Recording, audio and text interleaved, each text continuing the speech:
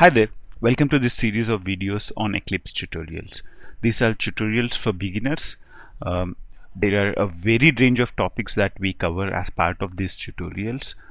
This is a video series of about 12 videos where we talk about various features in Eclipse, starting with your simple Java program. So starting with how you can create a very simple Java program, how you can create a hello world program. Then we would move on to look at how you can edit a Java class. I mean, what are the important things you need to know to be able to edit a Java class effectively in Eclipse.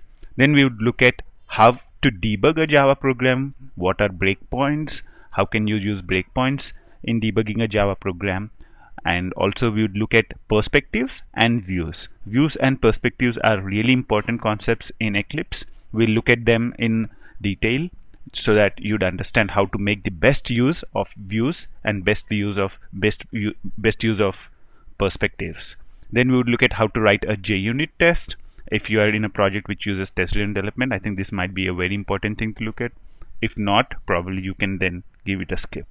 The other things which we'll be look at, the other sequence of videos which we'll be looking at, are how you can improve your productivity in using Eclipse. You can do a single thing in a multiple ways in Eclipse, and Eclipse offers a lot of keyboard shortcuts to be able to do things very quickly.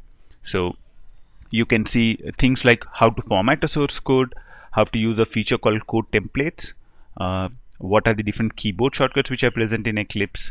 Also things like refactoring. I mean, how do you extract a method very quickly? How do you extract a local variable very quickly? The other things you can look at are save actions. Every time you do a save, Eclipse can do a few things for you automatically. So we'll look at what are those in that video.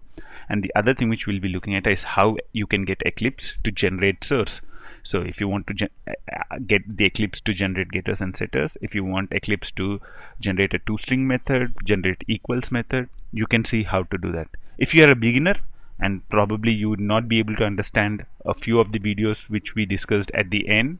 However, you can start off with the initial videos, and over a period of time you'd be able to understand probably most of the videos. And if you are an intermediate Java learner, you already have experience using Java and Eclipse, then probably the last set of videos would be very useful for you to get more productive at using Eclipse. Okay, there you go.